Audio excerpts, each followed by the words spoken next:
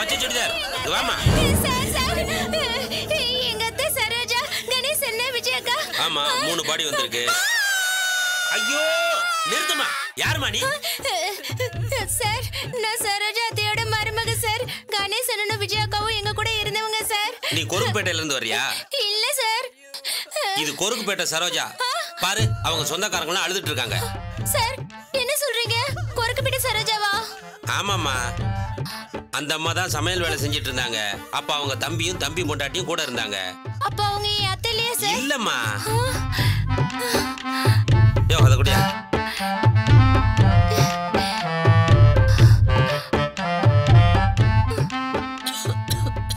விஜயா நான் என்ன பண்ணுவேன்? என்னக்கா இது? அக்கா எல்லாம் போச்சு விஜயா, எல்லாம் போச்சு. நான் சொன்ன மாதிரி சாகறது தான் வழி. மனசை விட்டுறாதக்கா. இது குடிங்கக்கா, நம்ம போயிடலாம்.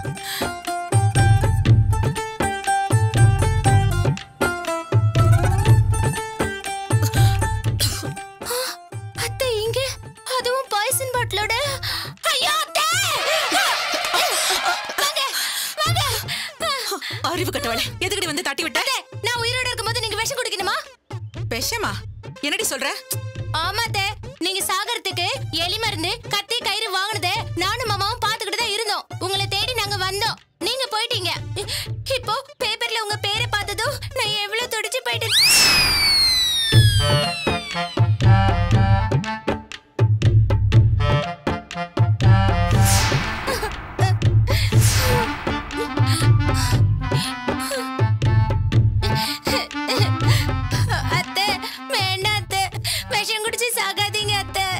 சாகாம என்ன செய்ய சொல்ற?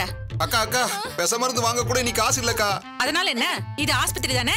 கெஞ்சி கேட்டா விஷ ஊசி போட்டு கொல்ல போறாங்க. நான் இங்கேயே போயிடுறேன். அத வேண்டாம் அத்தை. அத ப்ளீஸ் அத்தை. ப்ளீஸ் அத்தை என்ன விட்டு போயிடாதீங்க அத்தை. நான் உங்க கால்ல விழுந்து வேணா கேக்குறேன் அத்தை. அத்தை என்ன விட்டு போயிடாதீங்க அத்தை. சொன்னா கேளுங்க அத்தை. அத்தை நான் எங்கடி விட்டுட்டு போறேன்?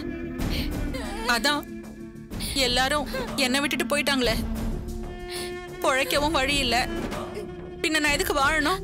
அத்தை வேணாத்தே, எனக்கு ஒரு 3 நாள் டைம் கொடுங்க. பெரிய மாமா கிட்டயும் சுரேஷ் மாமா கிட்டயும் பேசி நான் சம்மதம் வாங்குறேன். உங்களை நான் நம்ம வீட்டுக்கு கூட்டிட்டு போறேன்.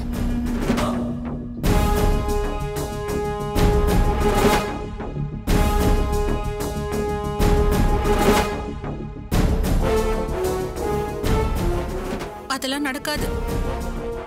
அவங்க ஒத்துக்க மாட்டாங்க. சுரேஷ் ஒத்துக்கிட்டாலும் அவர் என்ன சேர்த்துக்க மாட்டாரு.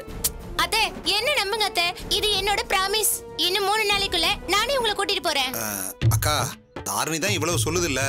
ஏன் தாரணி கூட்டிட்டு போய் சுடுதண்ணி ஊத்தி மண்டையில சூடு வைக்க மாட்டியே? ஐயோ அண்ணா, அதுக்கு தான் நான் அன்னைக்கே விளக்கம் கொடுத்துட்டேனே. திருடன்னு நினைச்சிட்டேனே.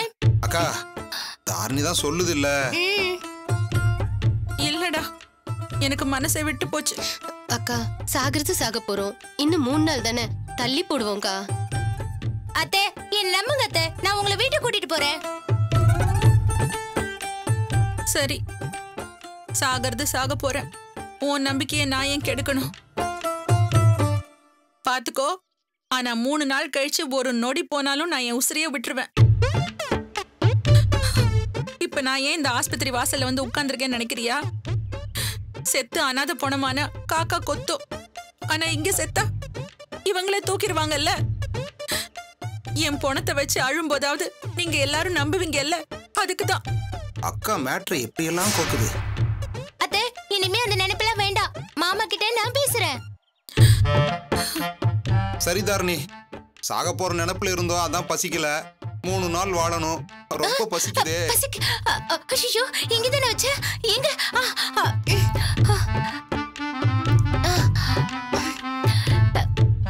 இந்தாங்க. அக்கா 500 ரூபாய் இருக்கு. சாக போறவளுக்கு அதுவும் 3 நாளைக்கு போதும் கணேசா. அத்தை அப்படி எல்லாம் பேசாதீங்க. அண்ணே அத்தையை பாத்துக்கோங்க. அக்கா அத்தையை பத்திரமா பாத்துக்கோங்க. அத்தை இன்னும் 3 நாள் தான். என்ன நம்புங்க அத்தை, நான் உங்களை நிஜமா கூட்டிட்டு போயிடுறேன். வரதே வரேங்க வரேனே. லூசு எப்படி நம்பி பேசுறா பேர். நானாவது விஷத்தை குடிக்கிறதாவது அதானே நீங்க தான் 4 பேரை போட்டு தள்ளுறாளாச்சே. அக்கா பேப்பர்ல வந்த செய்தி நமக்கு நல்லதா போச்சு.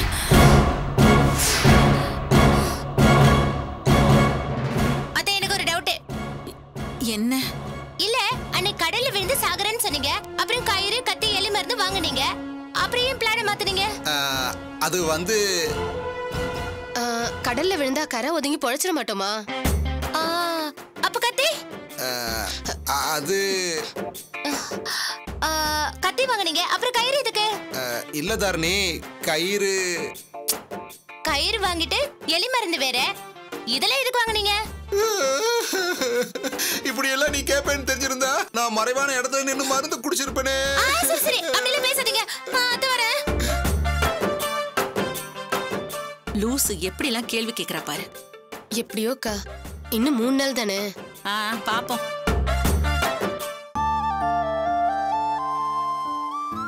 மம்மி நான் நேத்து நைட்டு தூங்கவே இல்ல மம்மி. ஏண்டா செல்லம்? நீயும் இல்ல டாடியும் இல்ல. டாடி என் கூட சண்டை போட்டாரு. நான் யாரை கட்டி புடிச்சு தூங்குவேன்? சித்தி சித்தப்பா கிட்ட போலானா அவங்க அங்கதான் படுத்து தூங்கணும்னு சொல்லிட்டாங்க.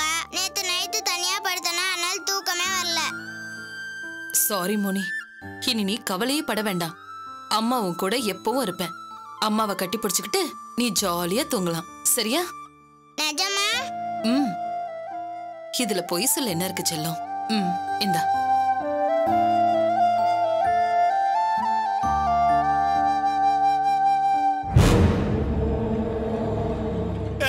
வாங்க சகல வாங்க. அம்மா வந்துட்டாங்க, காயத்ரி அம்மா வந்துட்டாங்க. அவங்க ஒரு குத்தமும் பண்ணலையா, நீதி நேர்மையோட தான் இருந்தாங்களா அப்படின்னு ஜட்ஜி சொல்லி அவங்கள ஜாமீன்ல விட்டாங்க. பாருங்க பாருங்க.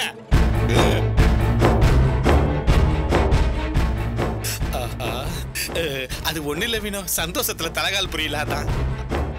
மாமா அக்காக்கு ஜாமீன் கிடைச்சிருச்சு மாமா. இப்ப என்ன மாமா சொல்லுவீங்க? வினோ அக்கா இருக்கா, எனக்கு மனசு ஆறல. சொல்லுங்க மாமா. ஸ்டேஷன்ல அக்காவை பார்க்க போனப்பதான் எல்லாமே சொன்னாங்க. அத்தனை பேர் முன்னாடியும் சொன்னீங்களாமே, இது நீ விரிச்ச வலை, நீயாதான் வெளியில வரணும்னு. உன்னை பார்க்கவே எனக்கு பிடிக்கல, நான் ஜாமீன்ல எடுக்க மாட்டேன், அது இதுன்னு அங்கேயே கத்துனீங்களாமே. சொல்லுங்க. இப்ப அக்கா எந்த தப்பும் பண்ணலன்னு ஜாமீன்ல விட்டுருக்காங்க மாமா. இதுக்கு என்ன சொல்ல போறீங்க?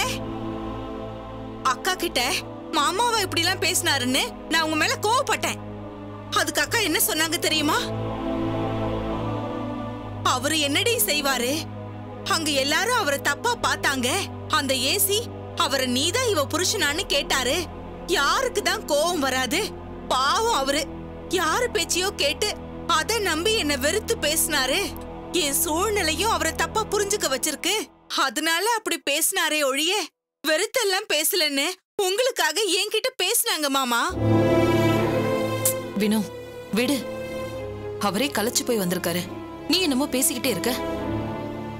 ஏங்க நிக்கிறீங்க? உட்காருங்க. பிரகாஷும் சத்யாவும் அவங்க நினைச்சது சாதிக்க என்ன வேணா செய்யலாங்க. ஏன் என்ன வெறுக்கலாம், இந்த வீட்டை விட்டு என்ன அனுப்பணும்னு கூட நினைக்கலாம். ஆனா எனக்குள்ள ஒரே வருத்தம், அவங்க என்னையும் உங்களையும் பிரிக்க நினைக்கிறாங்க பாருங்க. அதாங்க தாங்க முடியல. அத்தனை பேருக்கு முன்னாடியும் சட்டுன்னு பேசிட்டீங்க.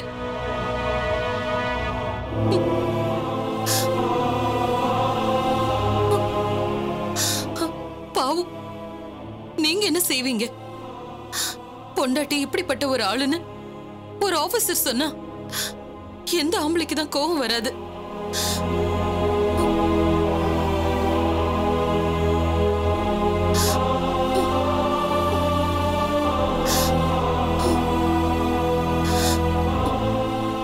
ஆனா நான் எந்த தப்பும் பண்ணலங்க.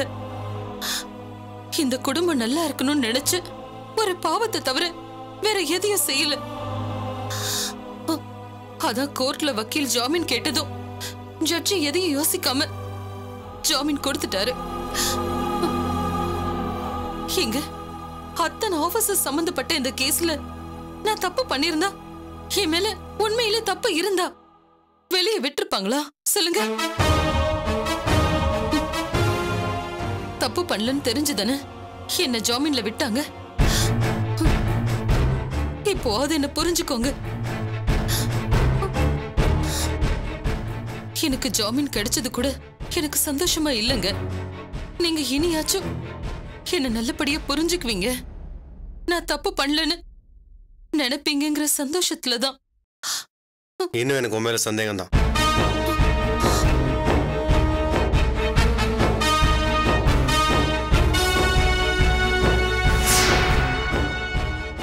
எங்க இவங்க விரிச்ச சதி வலையில நீங்களும் விழுந்துட்டீங்களா? என்ன வார்த்தை சொன்னீங்க?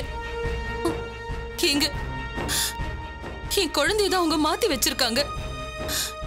என்ன கெட்டவளா சித்தரிச்சிருக்காங்கன்னா அந்த பொய்ய நீங்களும் நம்பிட்டீங்களா? நான் ஒரு தப்பு பண்ணலங்க, அதனாலதான் ஜாமீன்ல விட்டுருக்காங்க. ஜாமீன்ல தானே வந்திருக்க, தப்பே செய்யலான்னு தீர்ப்பு ஒண்ணு சொல்லல. அப்போ நான் தான் எல்லாம் பண்ணேன்னு சொல்ல வரீங்களா? சொல்ல வரது என்ன, அததான் இப்பவும் சொல்றேன். நீ அந்த அண்ணாச்சியா விலகிற மாதிரி பண்ணோன்னு சொல்ல போய் தானே அந்த ஆள் இத்தனையும் பண்ணிருக்கான். உன் சுயநலத்துக்காக நீ பண்ண இந்த காரியத்தினால எத்தனை பேருக்கு பாதிப்பு? எங்க அவங்க அடிக்காத, நீ சொல்லாம எது நடந்துச்சு? நான் தான் சொன்னேங்க, அந்த பைனான்சியர் கிட்ட 1.25 கோடி கேட்டு அத உடனே திருப்பி கொடுத்து. அப்பா சாமி, தயவு செஞ்சு நீ உள்ள வராத, போதும். இதுக்கு மேல எனக்கும் என் புருஷனுக்கும் நடுவுல சண்டை மூட்டி விடாத. என்னங்க இந்த காசு, பைனான்சியர், 1.25 கோடி இதெல்லாம் நான் எதுக்காக இங்க வாங்கினேன்? எனக்காகவா? இந்த வீட்டுக்காக தானே வாங்கினேன். காசு கொடுத்தவன் நீ 2 தடவை கேட்ட, காசு திருப்பி கொடுத்துட்ட. நான் வாங்கின உங்களுக்கு பதில் சொல்லணும்னு என்கிட்ட வட்டி கேட்டான். எனக்கு வேற வழி தோணல. அந்த மாதிரி நிலைமையில நான் என்னங்க செய்வேன்? அத்தனை துக்கத்தையும் அடக்கிக்கிட்டு சரின்னு சொன்னங்க. இந்த வீட்டுக்காக நான் செஞ்சதுக்கு பலன் இதுதானா? அண்ணியாரே நிறுத்துங்க. இந்த வீட்டுக்காக செஞ்சேன்னு சொன்னீங்கன்னா நாங்க எதுவும் பேசக்கூடாதா?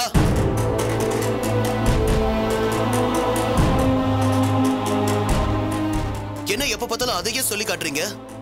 இந்த வீட்டுக்கு நான் எதையும் செய்ய மாட்டேன்னு சொல்லி முடிச்சிருக்க வேண்டியதானே? நாங்க யாரும் உங்களை சம்பாதிச்சு கொட்டிதான் ஆகணும்னு கட்டாயப்படுத்தலையே. அதுவும் இந்த வீட்டு மூத்த மருமகளா நீங்க உங்க கடமையை செஞ்சீங்க. அதுக்கு இந்த வீடே உங்களை தலையில தூக்கி வச்சு ஆடுச்சே. இப்ப மட்டும் ஏன் எல்லாரும் கேள்வி கேட்கிறோம்? பாராட்டும் போதெல்லாம் சந்தோஷமா இருந்துச்சு, கேள்வி கேட்கும் போது மட்டும் கோவம் வருதா?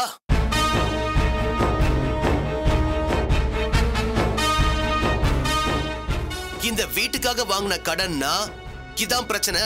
3 லட்சம் கட்டணும்னு கேட்டிருந்தா நான் முயற்சி பண்ணிருப்பேன், இல்ல குமார் முயற்சி பண்ணி எங்கேயாவது கேட்டிருப்பான். மறைச்சதே நீங்க தானே அண்ணியாரே. இல்லாட்டி மட்டும் நீங்க கிழிச்சிருவீங்க.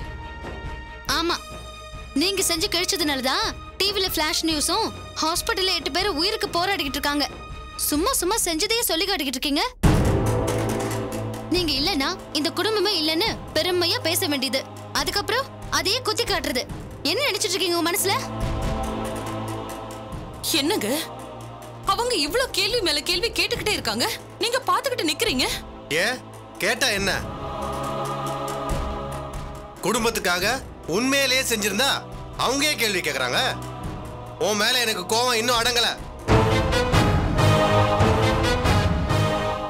உன் ஒருத்தியாலதான் இந்த குடும்பம் போலீஸ் ஸ்டேஷன், கோர்ட்டு, அது இதுன்னு ஏறி இறங்க வேண்டியதா போச்சு. ஏன் உங்க தம்பி எதையுமே பண்ணலையா? அவன் பண்ணது அவனை மட்டும்தான் பாதிச்சது, இந்த குடும்பத்தை இல்ல.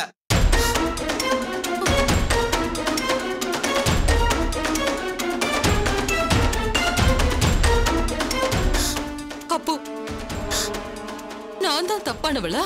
ஆமா, அதுல எனக்கு எந்த மாற்று கருத்தும் இல்ல. இன்னும் சொல்ல போனா அவங்க சொல்றதெல்லாம் உண்மையோன்னு தோணுது. என்னங்க சும்மா நடிக்காத காயத்ரி. அதான் உன் சுயரூபம் என்ன தெரிஞ்சு போச்சுல. உன் சுயநலத்துக்காக ஒருத்தன் தொழிலே அழிக்க பார்த்ததும் இல்லாம அத்தனை பேரையும் ஹாஸ்பிட்டல்ல படுக்க வச்சிருக்க.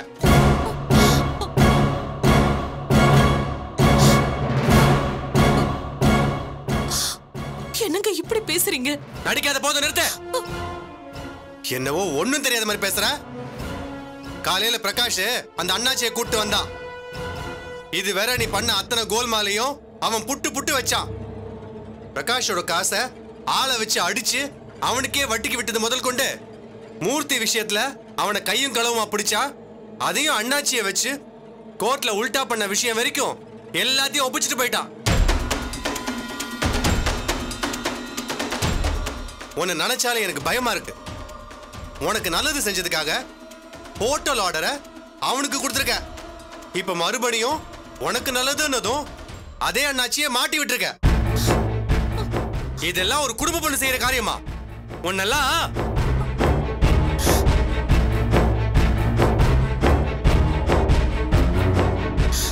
அப்போ நான் கெட்டவளாங்க? அவங்க சொன்னதுதான் உண்மையா? என்ன மன்னிக்கவே மாட்டீங்களா? என்ன புரிஞ்சுக்கவே மாட்டீங்களா? அவங்க சொன்னது உங்களுக்கு பெருசா? அப்போ காலம் முழுக்க என்ன விலைக்கு வைக்கதான் போறீங்களா? எனக்கு மன்னிப்பே கிடையாதா?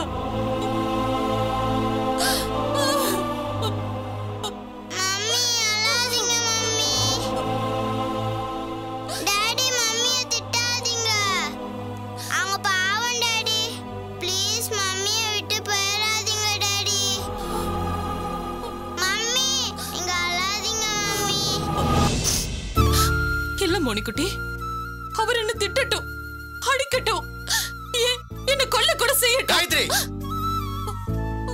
டாடி மம்மியை திட்டாதீங்க டாடி. அவங்க பாவம் டாடி, மம்மியை திட்டாதீங்க. மம்மி பாவம் டாடி, ப்ளீஸ் டாடி. டாடி மம்மியை திட்டாதீங்க டாடி. டாடி மம்மியை திட்டாதீங்க டாடி. டாடி மம்மியை திட்டாதீங்க டாடி. மம்மி பாவம், அவங்கள திட்டாதீங்க டாடி. மம்மி பாவம் டாடி. ஒண்ணும் இல்ல செல்லம், ஒண்ணும் இல்ல, ஒண்ணும் இல்ல. அழாத மணிக்குட்டி, ஒண்ணும் இல்ல செல்லம். உன்ன மாதிரி பொம்பளைங்க அத்தனை பேரும் தப்பு பண்ணிட்டு தப்பிக்கிறதுக்கு குழந்தைய தானே கேடயமா பயன்படுத்துறீங்க. என்னங்க, என்ன நம்புங்க. நம்பர்தா?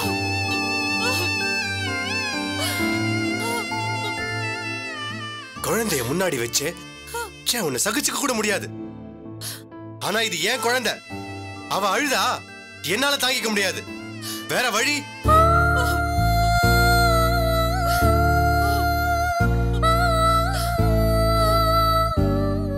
சகிச்சுக்கிட்டு தானே ஆகணும். ஆனா ஒண்ணு, நீ பண்ண அத்தனை திருட்டுத்தனமும் ஒன்னொன்னா வெளியே வந்துட்டு இருக்கு. வீடு விஷயமும் வந்தா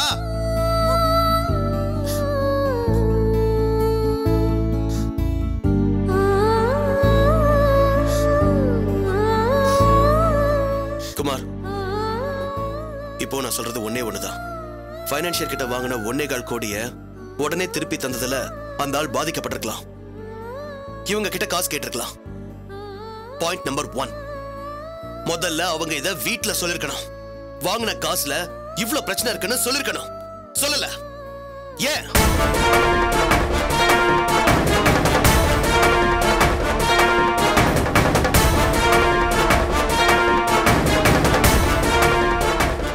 பாயிண்ட் நம்பர் 2, அந்த பைனான்சியருக்கும் இவங்களுக்கும் நடுவுல பண பிரச்சனை மட்டும்தான்.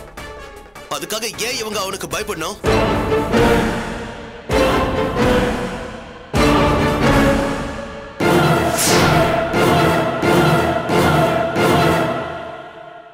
பாயிண்ட் நம்பர் 3, அவன் ஏன் இவங்களை காப்பாத்த தாமல பழி போட்டுக்கிட்டான்? உன்கிட்ட மேடம் பாவங்கிறான். எதுக்காக அவன் இவங்களை காப்பாத்த நினைக்கணும்?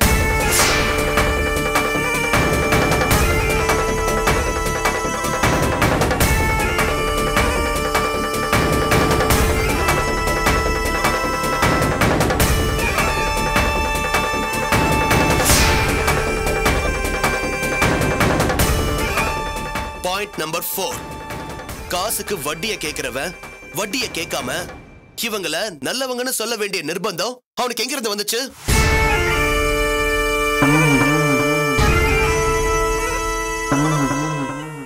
சுத்தி வளைச்சு பார்த்தா அண்ணாச்சியை பகச்சுக்கிட்டு ஃபைனான்சியருக்கு ஆர்டரை திருப்பி விட்டா போதும்னு இவங்க இத்தனை பண்ணதுக்கு அந்த வட்டி காசு 3 லட்சம் தான் காரணமா?